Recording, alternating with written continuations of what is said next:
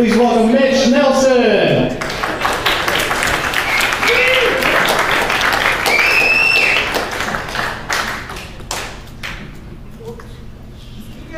Keep it going for Mitch. I'm out of practice. I have no pussy jokes. I'm sorry. None. I know you guys are too polite to ask, so I'm just going to have to come out and tell you. I do like rock climbing. Except I got out there and it was pretty rough.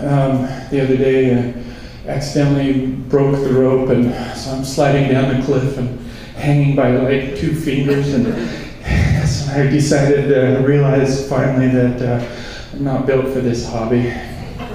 So I decided I'd go teach American Sign Language again. It doesn't work out well either.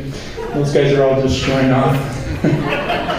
So yeah, but no, really, I do know you guys are way too polite to ask. So yes, at some point in her life, my mom did have a T-Rex as a boyfriend.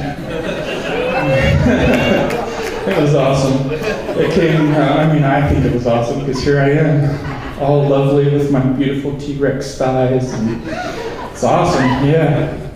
So it's not really as much of a chick magnet as I thought it would be now that I'm 46, and end up having to do all kinds of weird stuff. I can't stand up for very long, so just getting from the train station to here, I had to stop and rest on the side of the road, and in like 5 minutes I made $20.